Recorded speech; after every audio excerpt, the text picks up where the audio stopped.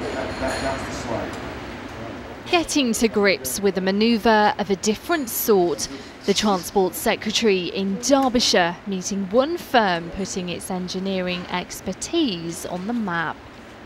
Designed and manufactured here in Ashbourne, these electric tugs are used to move around goods at some of the UK's biggest companies. But half of their business now actually comes from as far afield as Brazil and Australia. We made a conscious decision to start exporting in 2007.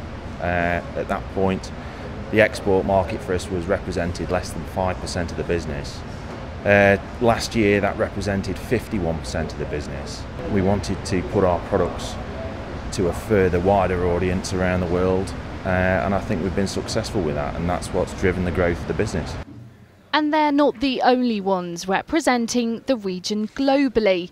Figures from Derbyshire and Nottinghamshire Chamber of Commerce from the experiences of over 350 local businesses show a 38% increase in export sales in the last quarter of 2013, with businesses reporting a 20% increase in sales in Asia and the EU.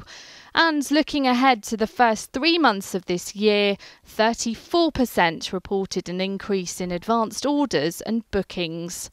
2013 was a improving year for exports, and we believe that 2014 will be a much stronger year. More companies are looking at international opportunities, and because of the World Wide Web, more companies are having demand for their goods and services. And one of the fantastic things about the East Midlands is actually we produce and make really good products which there is demand all around the world for.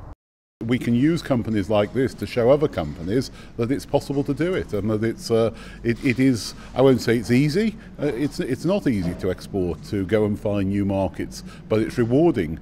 What stage are you at the moment? Well, not long, just started. Much of this workforce has been trained in the East Midlands, a trend the firm is keen to continue.